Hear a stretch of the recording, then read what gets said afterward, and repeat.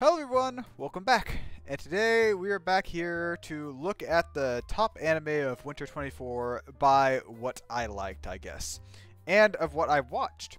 This is one of my favorite things to do, also looking at the new upcoming, but this gives me a chance to gush about the great stuff that I watched and try to pass it on to all of you. So, let's go in, and there's going to be a top 10. So, number 10, I watched Fluffy Paradise, okay? Fluffy Paradise is one of these that read the description for it, and basically, an office worker dies, and she gets reincarnated to another world, and God gives her an ability.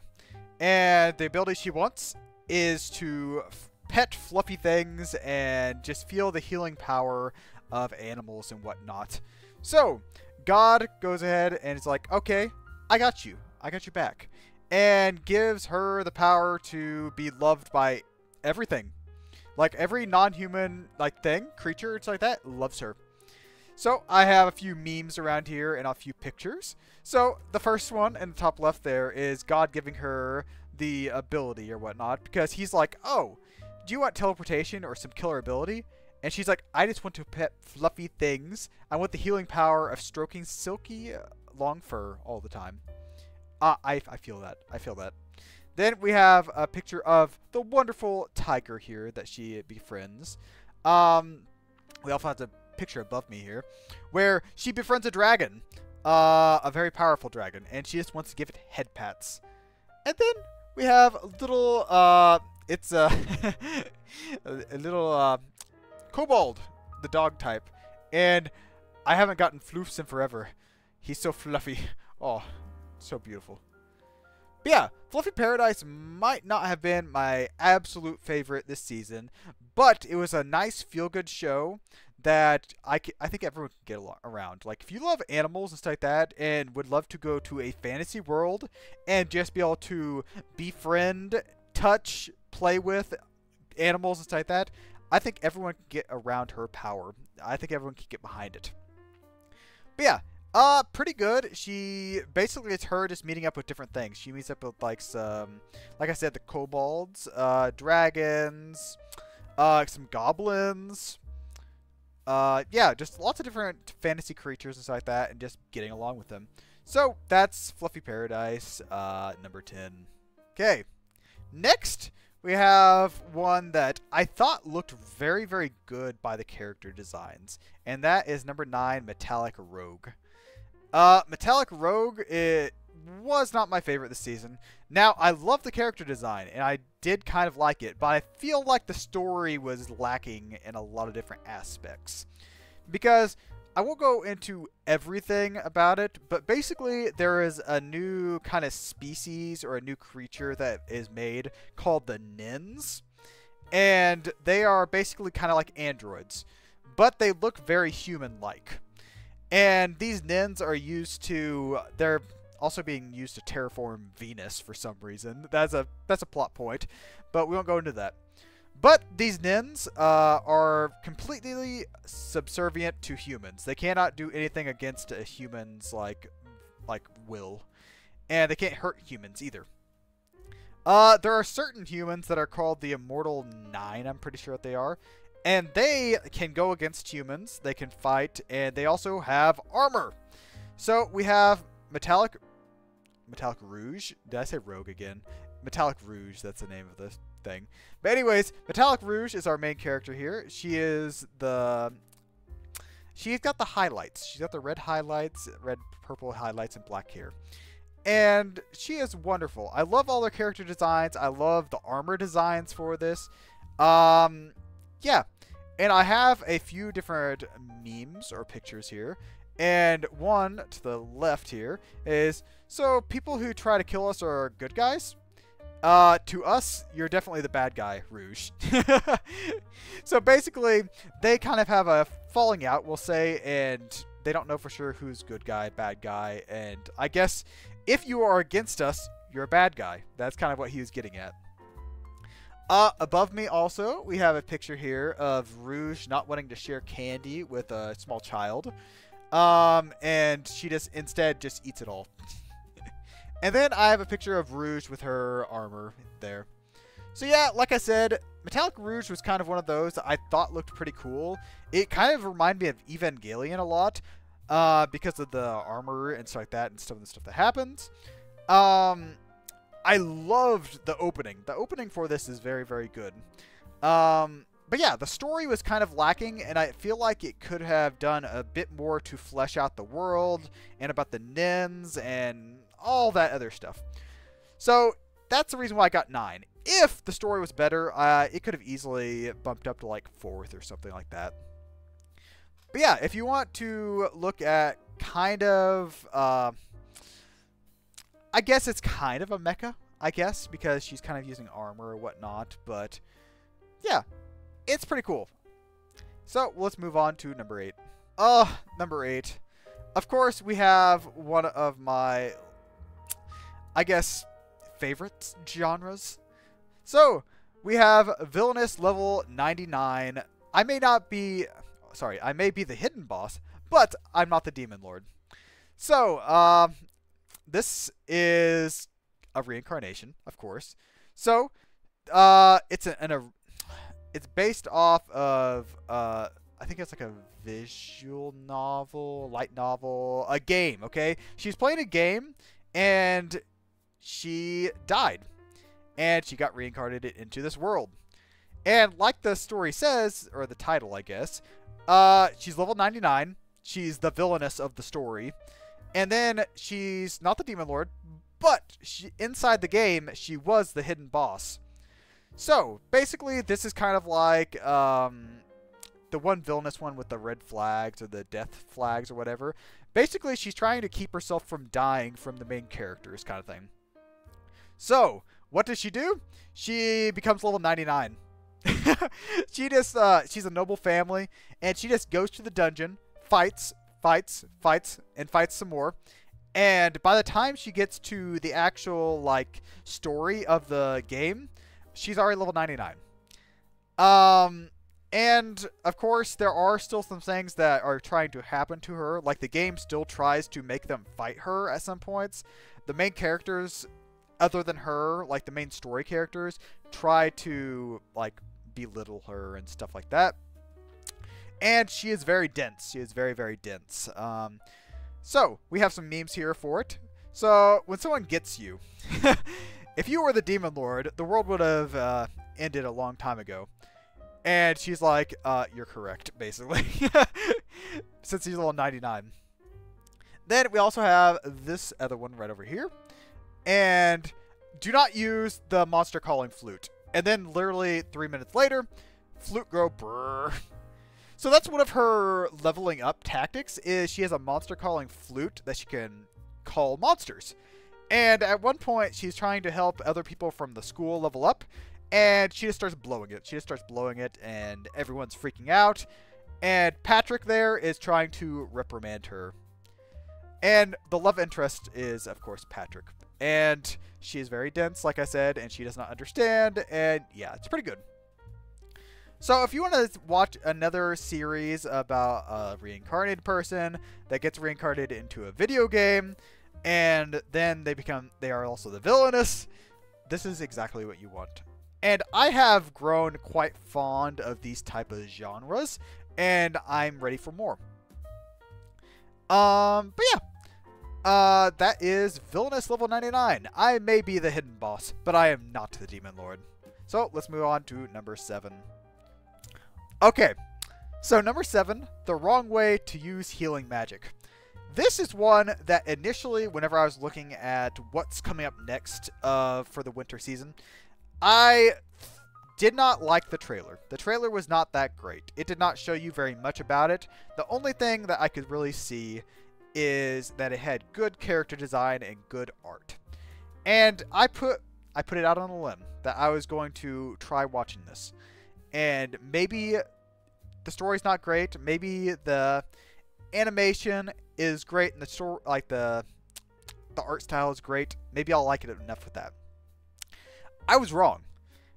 The story was good and the art was good. It was a pretty good series. So this is a summon to another world instead of getting like reincarnated or revived in another world, whatnot. So the 3 characters, which end up being 2 heroes and then the healing character that's our maiden character, they are summoned to this new world when they were in school. And the other 2 become heroes. Him, they initially don't think he's that good, but he has healing magic. And sadly for him, the girl above us here, she has been looking for someone with healing magic. And she picks him up, brings him out into like her cottage and whatnot, and trains him to use healing magic, which she herself is a healing magic user, and she is a walking tank. So basically, the way she uses healing magic is to heal herself and to also like support her own abilities. So she can basically go all out and not have to worry about hurting herself. So guess what she does? She makes him exactly like her, maybe even better. So she trains him very harshly and stuff like that, but he becomes stronger. He uses healing magic, and yeah. I am a very, very big fan of this woman right above me here. She is kind of my type. But we have, of course, if you look on my side here, we have him with a bear, a blue bear. And I forgot what the name of the bear is. I think it's a joke about being blue. But anyways, he is a very, very cute bear. Then we also have my type of woman up here, and it says, "You're finally starting to become my kind of man." And that is what happens whenever he finally is kind of getting into his like strength and healing magic and whatnot. And I have a picture here of some of the stuff that she made him do. And she put a large brick of stone on his back, and then she sat on it and made him do push-ups. So that's the type of stuff that he had to do to get as strong as he is. And this is not really a power fantasy anime by any stretch of the means, because he actually has to build up his strength.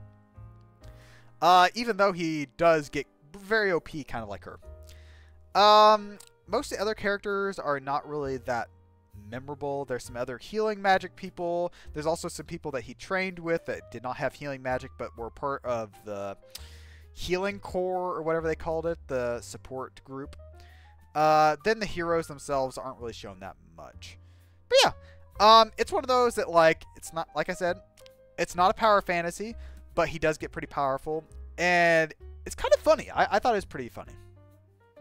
So if you are thinking about getting into this, it's like that, the trailer itself is not that great.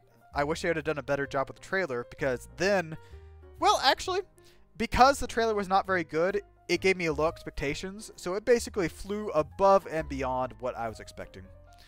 So yeah, if any of that sounds cool to you, it's like that, go ahead and give it a try. So, number 7, the wrong way to use healing magic. Number 6. So, solo leveling did not quite live up to my expectations, which my expectations were very high for it. So, going into this, I was talking about how solo leveling was one of the shows that was most anticipated.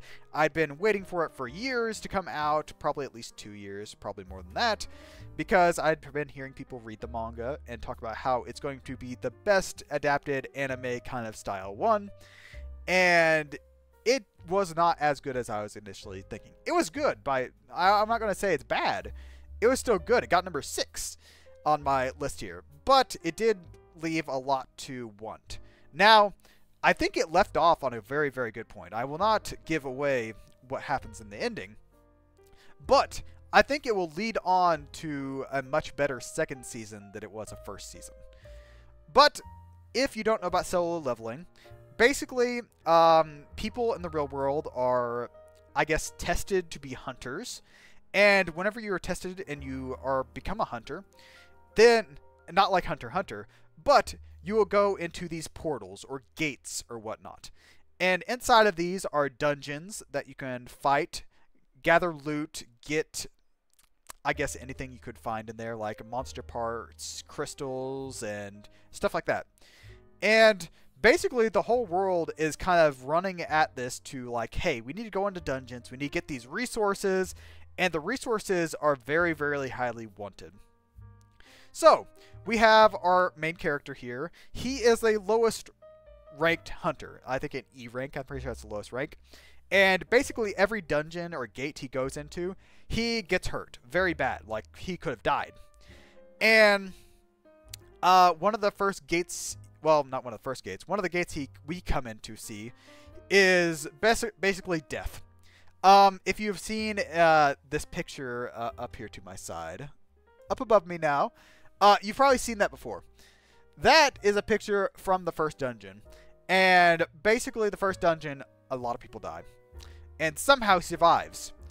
And he gets, I don't know if it's called an ability or whatnot, but he becomes what is considered a player. And he gets new abilities, and he gets a lot of new stuff. Yeah. But whenever he reawakens with this new ability, he also gets a new appearance, I guess. He becomes very different. So, on my side here, okay, we have the two different versions of him. So the first version, he is kind of more childlike and stuff like that. And the other one, he is very, very chiseled.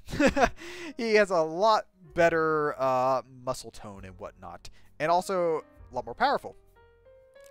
Yeah. And then I also have this picture here, which basically, whenever they are inside the dungeon, the death one, basically that is God to them. And this meme here is ChatGPT, GTP. And basically everyone is bowing down. Students, devs, teachers, data scientists, engineers, everyone is bowing down to it. And I felt like that was super cool. Like I said, solo leveling did not quite live up to my expectations. It was still good. I think it will be better a second season than the first season. Plus, my expectations are right in line. And I'm very excited for the next season for it. But yeah, this is going to be your power fantasy for this year. So, power fantasy, basically, he gets very, very, very powerful, very, very quick. But he also goes through a lot of hardships and stuff like that, and he about dies quite a few times. So, if you're into kind of a level up power fantasy kind of thing, and I think a lot of people are going to be making memes about it all the time, and a lot of people talk about it. So yeah, you might want to go watch that. So anyways, that was Solo Leveling number 6. Now we're getting into the hard point of me trying to choose what numbers. So, number 5, Shangri-La Frontier. So, Shangri-La Frontier is a very, very good anime that continued into this season. It actually turned out to be one of my favorites to watch. I was really looking forward to every episode that came out. And this one was pretty good. So, they end up fighting one of the Colossi, I think they're called, or colossal creatures or whatnot. So the Colossi or whatever are creatures that are unique. They are unique creatures inside there where there is only one of them. And everyone is trying to basically defeat these unique creatures. And they end up fighting one of them, which is the Tomb Guard. And they actually do this for, I forgot how many episodes, 3, 4 episodes? But yeah, it's a long raid, basically. But our main character here, I will move myself, the Bluebird Man here. He is wonderful. He is a trash gamer. He plays every game that is trashy, and he loves them. And instead of playing a trash game, he ended up playing a god tier game, Shangri-La Frontier. So they are playing a VR game this whole time. Think SAO, but if you die, you don't die in real life. And I love this, okay? Look at the bunny over there, okay? The bunny is so cute. He gets all these unique instances and stuff like that. And he is trying to game the system, and I love it. Now, I will not say, like, it's number 5. It's not my favorite of the season or whatever, but I was very excited to watch every episode. I don't know much else to say about it other than he finds a lot of different ways to do, I guess, battling and stuff like that. He he is very, very smart because since he's played those trash games before, he knows glitches and he knows how to game the system, and he is very, very used to VR gaming. So yeah, if you're into kind of a VR game where he goes in and plays in a big, large open world, it's like that, and the characters are very lovable, and the fighting is pretty great, you might be into Shangri-La Frontier. So, anyways, that was Shangri-La Frontier, number 5. Ah, another good one, another good one. Number 4, Undead Unluck. So, Undead Unluck. What can I say about Undead Unluck that I did not say last time? This was another continued one into the season. And basically, something's happening in the world. And some people will get abilities and become negators. And these abilities usually are some sort of So basically, Undead Unluck is a play on words of the two main characters or the two abilities. So we have, I'm pretty sure her name's Fuko. Fuko is unlucky. So her ability is Unluck. We have our main character, our guy there, that is, they call him Zombie and Andy and whatnot. A few different names. And then also Undead. His ability is Undead. He cannot die. So he basically just continues living. He uses his ability to like shoot off his fingers with blood. He also can shove a sword in his back and use it as a sheath. I don't know. He has tons of these different things that he does with just like using his body parts. He also cuts off his legs at some points and uses them to shoot blood out to fly around. Pretty cool. Now, Unluck Fuko there, basically whenever she touches someone, when she makes skin-to-skin contact, something bad will happen to them. And that has caused quite a few people to die.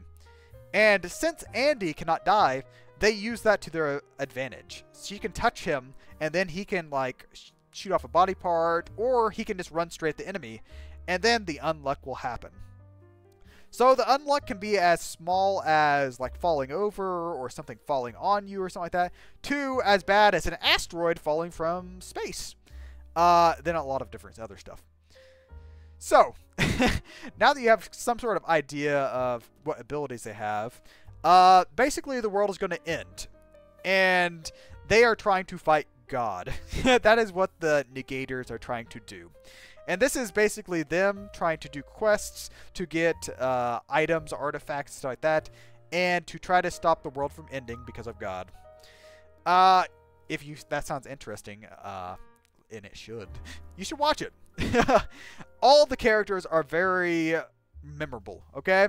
All of them have cool abilities. They are very funny or memorable, like I said, and I just loved it, okay? I cannot quite put it at like number 1 or number 2 or number 3, but it is very high up there. And we have a few memes from it. Now, this did not give as many memes as I quite wanted, but we have a few good ones. So, here you go, buddy.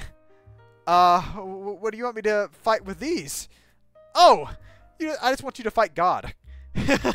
So one of the characters we meet is called Unmove. And basically whenever he looks at someone, they cannot move. And basically she's giving him very, very small sword and shield. And basically it's like, we're going to use this to fight God. Very, very funny. And then we have... when you notice your favorite character is getting much more screen time than usual. And the joke behind that is basically they're going to die pretty soon. And that's Fuko crying because usually whenever in anime a character gets a lot of screen time, they're usually going to die either that episode or the next episode or very soon. So, yeah. So if you like this is kind of like a superhero kind of anime. Even though they're not heroes, they are super. But they have powers and abilities and whatnot. So this is as close as you're going to get to a superhero anime that season, I guess. So yeah. Undead Unluck I really loved, and I think you guys would love it too. So let's move on to number 3. Ooh, this number 3, The Dangers in My Heart, Season 2. Okay, The Dangers in My Heart is probably my favorite romance of the last couple years, okay? There have been some good romances, don't get me wrong.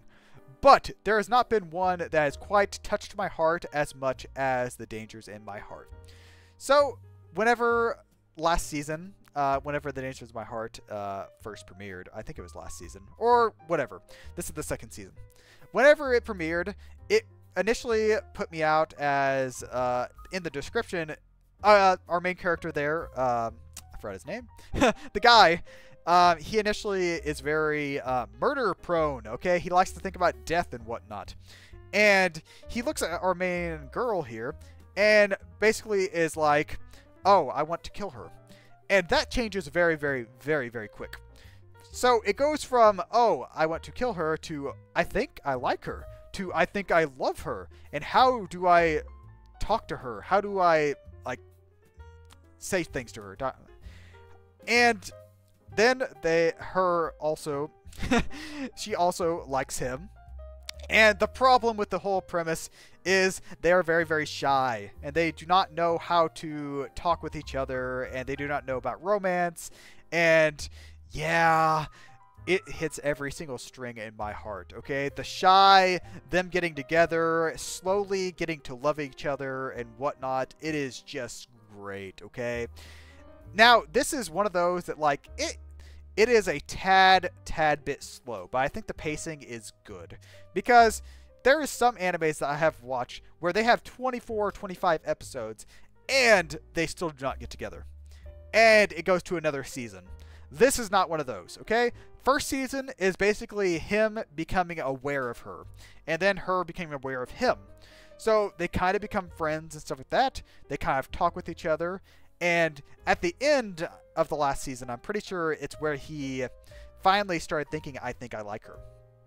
This season is them getting so much more closer. Okay? So I have a lot of pictures of them getting close to each other, getting very, very intimate and stuff like that, and them looking at each other and whatnot. And then I also have the meme of it's Kyover. It's so Kyover. And it's a play on words of our main character's name, Kyo, or whatever, the nickname that she gives him. And it's over. The season's over. So, this is a romance anime based in high school. And it is about two shy people trying to basically confess, kind of thing. And it hits every one of the heartstrings. And at the end, like, each episode has a name that is basically something that one of the characters says that episode. And it's usually at the very end of the episode. So usually at the end of each episode, there is a quote that is said that becomes the title of the episode. And I think one of them is, I like her, or how do I talk with her, or stuff like that. And at the end is basically it. Oh, at the end of every episode, like I said, it's basically that quote, and it basically is the best part of the whole episode, is basically just the end. And every time the end of the episode came around, and that quote finally came around, and, like, usually it was these pictures that were happening, like that I've shown here, that were happening during the quotes and whatnot. And they just made my heart skip a beat, okay? If you are into romance and stuff like that, or if you're not into romance and you think a high school romance with shy people and stuff like that is cute and everything like that, you'll love this, okay? Like I've said before that I'm not a big romance person. This might have changed me. So anyways, after gushing so long about this, I would highly recommend this, The Dangers of My Heart, Season 1 and 2. And I could not put it number 1 and number 2, even though I feel like it deserves it, because there are some good shows that come after this. So, that's The Dangers of My Heart, Season 2, number 3. Okay, so, for number 2, we have Delicious in Dungeons. So, Delicious in Dungeons is basically exactly what I kind of expected whenever I read the description, and more. So, Delicious Dungeons, like the description said whenever I was going over it the first time, it is basically people going into the dungeon and eating monsters. So, we have our main character, we have kind of fighter, we have a mage, we have a thief, and then we have a dwarf that cooks. I don't know what he'd be considered, maybe a berserker. But anyways, Basically, I kind of glossed over it when I was initially reading the description, but the main reason why they're going to the dungeon to eat is because our main character's sister was eaten by a red dragon. That is in the title there. And, they have to hurry up and go down there before she gets digested so they can revive her. And basically that's the reason why they are trying to hurry up go down to the dungeon. So they basically go straight down the dungeon, eating whatever they can find. So where Delicious Dungeon really shines is the food that they make. So it gives a good idea of how you can cook monsters, and it gives me great ideas for D&D. So one of the first foods they eat is a walking mushroom that you can see underneath the title there. And basically you just chop it up and you cook it. That pretty easy, not anything special there. But then there is also the living armor. So the living armor here to my side, you might think of animated armor and stuff like that from D&D and whatnot. Animated armor is magic. Well, these living armors here to my side are not magic. They are shellfish. And what their characters do is they pry off the armor and they get at the shellfish and then they fry them up. Then also, there are vegetables in the dungeon if you did not know. But these vegetables do not grow in any sort of soil you would think of. They actually grow on, right here, golems. So, our dwarf friend has been going around in the dungeon for a while, and he has found a way to grow vegetables in the dungeon. And it is, he takes earth golems, and he plants vegetables on their back. These golems are special because they try to find water and also move to places of sunlight, so they are perfect to grow vegetables on. And they just go and harvest the vegetables off the golems. That's the main thing with them. So they're not eating a golem, but they are using them. Up in the very top hand corner here, we have what you think would be gold and gems and stuff like that, but they are not. No, they are not. They are gem bugs and gold bugs, and also pearls and whatnot up there. So basically, inside the dungeon, there are some creatures that pretend to be treasure, and they are actually pretty tasty from what they show in the show. So basically, if you wanted to eat a gold coin or some gems or whatnot that are instead little bugs and creatures, I guess they're perfect for you. It's very interesting. So not only do you have to worry about mimics, but you also have to worry about the treasure that is inside chests that they could be creatures that could kill you and also be pretty tasty. Now, we're going to skip past the ice cream sherbet there and move down to this one down here that looks like crabs. So, inside the series, there are mimics, like I said before, and basically mimics are basically crabs that live inside chests. So, basically, if you kill a mimic, you can have crab legs and claws and whatnot. Then also, we have our ice cream sherbet up here, and you might think, oh, what do you use to make that? Is there some water creature or something like that that you freeze or whatnot? Well, actually, it's the sherbet itself is not anything special. You did put some of those jewel crystal insects on it to make it look cool. But the real special part about it is what they use to freeze the sherbet. So, they take a jar, they fill it with all the stuff for the sherbet and stuff like that, and then they used it to...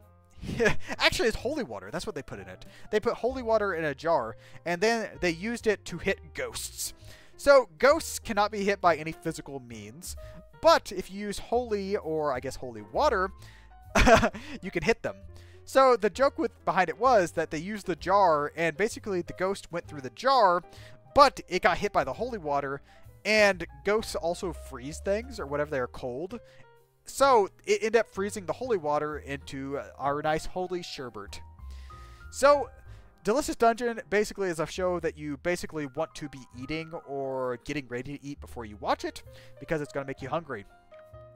And it is very unique in the form that there's a lot of foods and stuff like that, and it shows you how to cook with dungeon ingredients and creatures. So, next time I play D&D, if I can get the DM to play this, or watch this, then I could possibly be eating creatures very easily inside a dungeon. Or any creature that we run across. So, very cool. There's a lot of other foods that they make that I did not put on here, but these are kind of the highlights, I would say. So, that is number 2, Delicious Dungeon. A lot better than I initially thought. Oh, and finally, we are to number 1, which, surprise, surprise, it is Frieren Beyond Journey's End. Frieren is my favorite anime this season and last season. It is one of those that I don't think I'll forget. So, Frieren Beyond Journey's End is basically the afterthought of a long journey. So, after a long journey of defeating the Demon King and saving the world, Frieren and her party members basically just go back to their normal lives. So, the hero goes back and just lives to an old age, and he's human. There's also another human priest that is also there, and he gets very old. And then there's the dwarf in the party that is still alive at the point that we're at. But basically, our main character is Frieren, the elf there that can live hundreds, thousands of years and whatnot, millennia. And it is basically her thinking about her friends that have died. Because in the first couple episodes, 2 of the party members that she lived and experienced all this new stuff, the journey, die. And she does not know how to feel about that. And basically her journey has her understanding what she lost and the friends she did and reminiscing on the journey. Because she is following the same path that they went to the Demon Castle.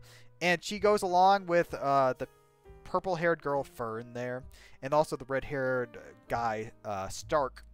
And they are basically following the path that the original party took.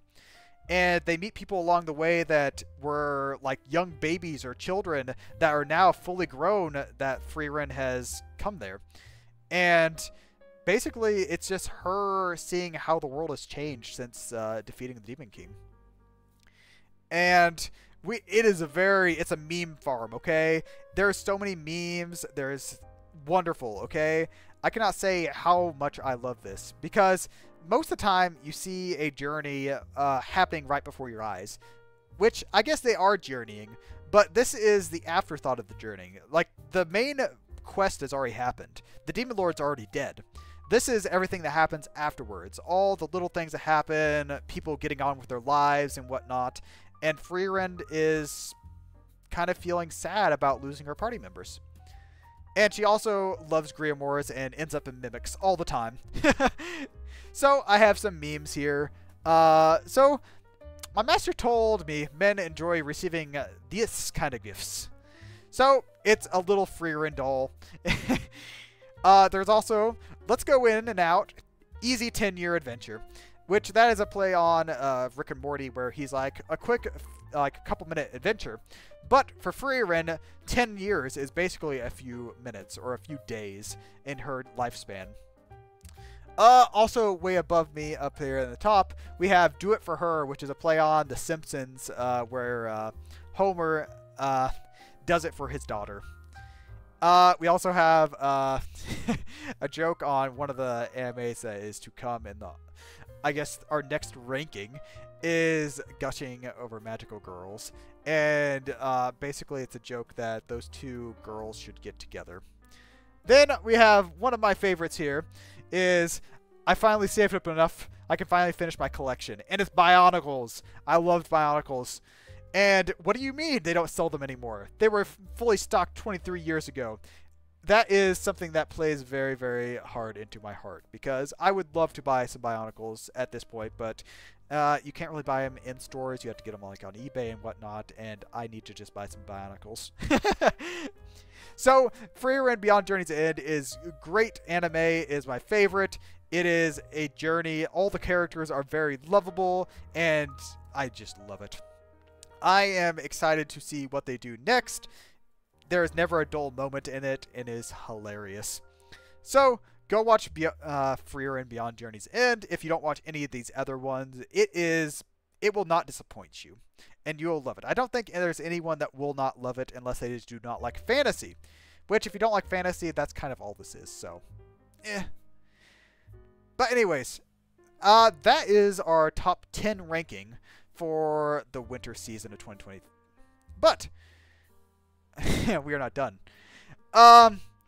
There is a few other series that happened that are a little more ecchi and lewd that I did not put in the original just because I didn't think they were as good initially. But they are very good in their own right in the very ecchi and lewd aspects. So, not only that, but we have the ecchi ranking. And there are only 3 in this, but I think they are fairly good. So, for our ecchi ranking, number 3, there's only 3, we have the Tales of the Wedding Rings. So, the Tales of the Wedding Ring, whenever I watched the trailer, I saw pretty women, and I thought, hey, I need to watch this. And basically, I'm not going to sugarcoat it. The story itself is not that great. Basically, you're just there to see pretty women. And we have all these. These are all princesses that have rings that give them to the Ring King. And that's the reason why it's called the Wedding Rings or whatever, Tales of the Wedding Ring. But he has to go around and get their wedding. He has to marry all these 5 women here.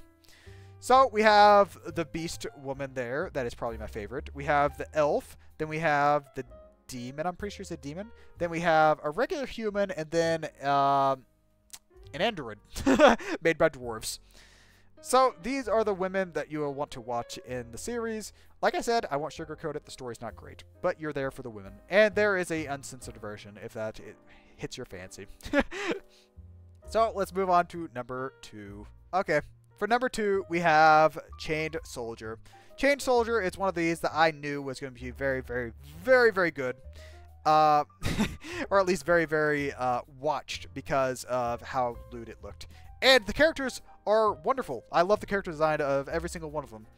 And I will not say the story is bad. The story is pretty good. It leans into the ecchi parts of very, very much. As you can see, all the characters.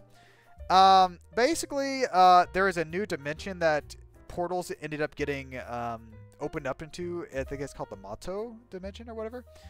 But anyways, people get pulled in there every once in a while. So they make basically a military force to fight the demons that come out. Or not demons, whatever they are, the creatures that come out. And they can only be women because there is a peach that is inside the new realm that whenever a female eats the peach, they gain an ability or a power, and males do not get that. So basically, the military force is full of females with powers that fight creatures. Our main women protagonist, the white-haired one, has the ability to...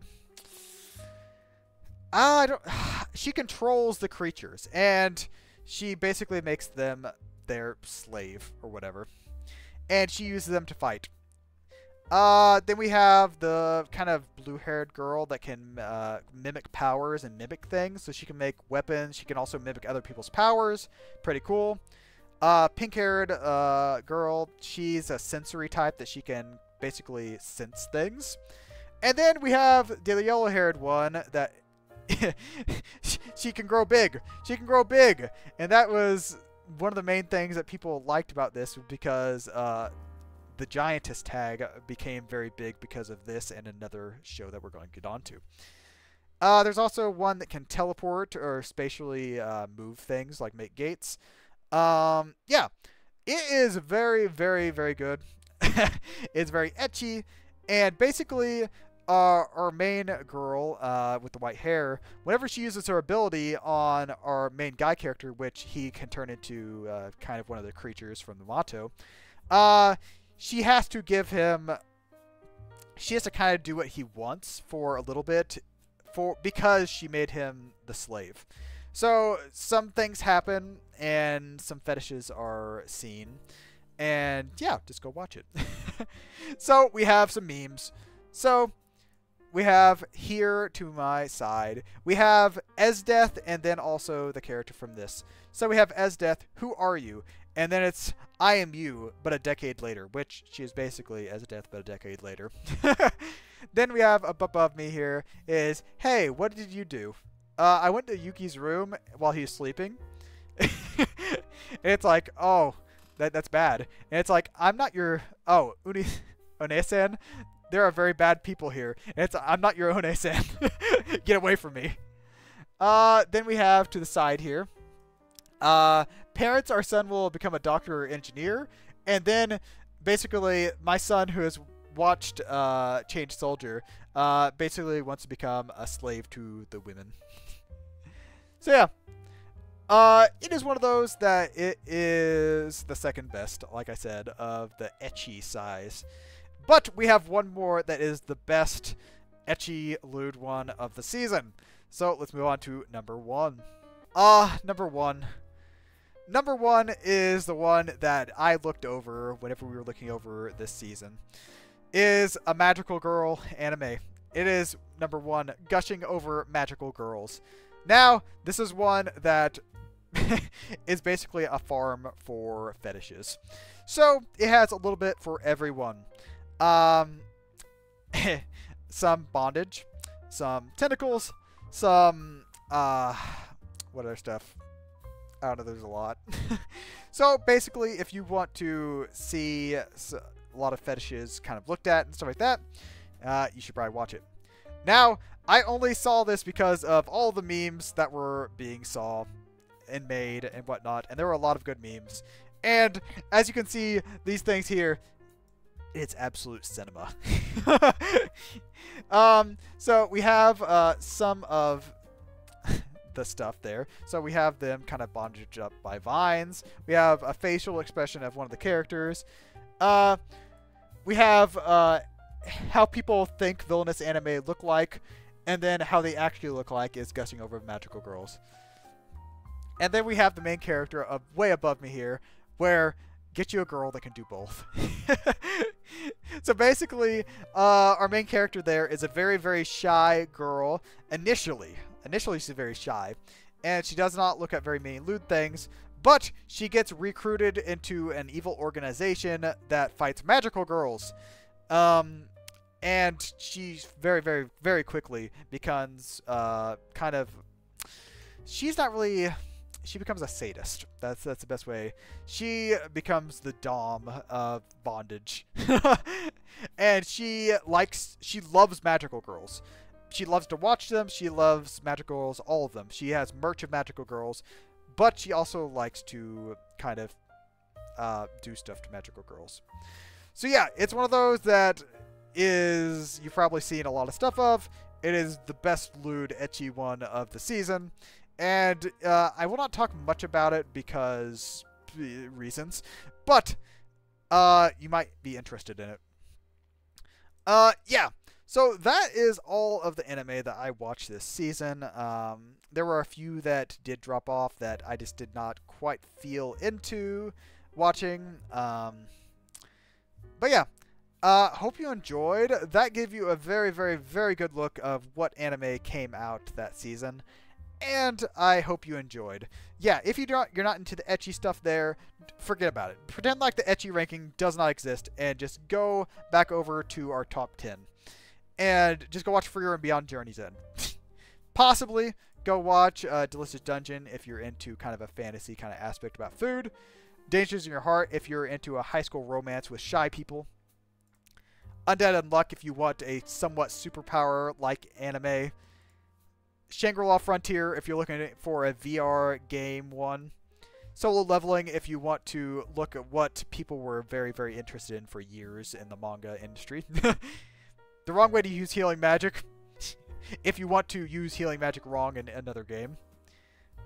A Villainous Level 99 if you are into kind of a story-driven game.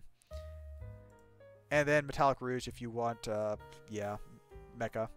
Then Fluffy Paradise if you just want to pet fluffy things and you want to watch a small little girl pet fluffy things. So yeah, hope you enjoyed. That was the top anime of winter 2024, in my opinion. And I will see you guys again whenever we go over the next season of anime.